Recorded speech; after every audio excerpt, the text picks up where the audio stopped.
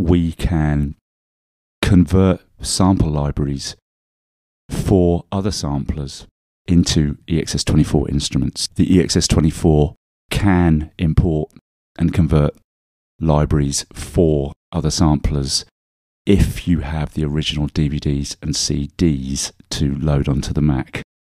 If you don't, as I said earlier, what's much more likely, to be honest, these days is that you have an ISO on your hard drive. Let's just have a look here again. Go to Sound Library, and let's go to Sample Libraries, and let's go to the CD that I was looking at earlier, this one here.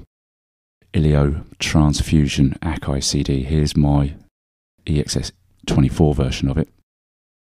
And just to remind you, there you go, there's the EXS instruments. That's the .exs file suffix. Let's look at the original CD here, and you see that it's an ISO. Now, the Mac won't be able to read this ISO because it is designed to be read and used by Akai samplers in this case. So if I need to convert that into EXS24 instruments, what am I going to do? Very simple. Let's go here. Applications. CDXtract. Okay, let's open CDXtract. There's CDXtract. Now you can see that this obviously originated as a PC application and still looks 100% PC and pretty old-fashioned at that. Obviously not written for Windows 7. Doesn't matter. Here we go.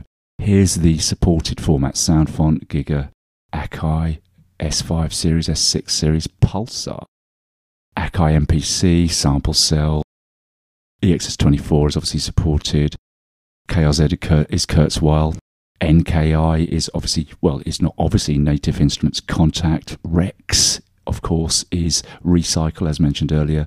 We've got WAV, AIF, MPC, SND samples, Sound Designer 2 Pro Tools samples, and standard Akai. Pretty much every sample format you'll come across. So how do I convert those into EXS24 instruments? Very easy.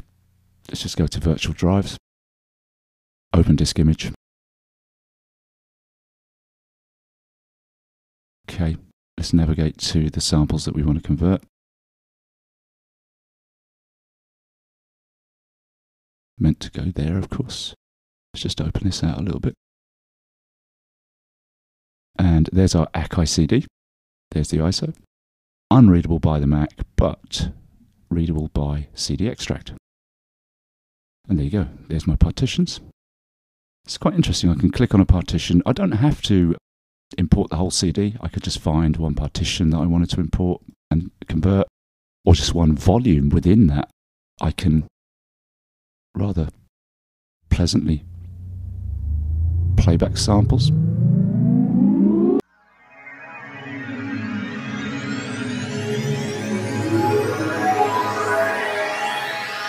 Okay, so lots and lots and lots of options here, and this wouldn't, as I say, have to be an Akai formatted collection of sounds.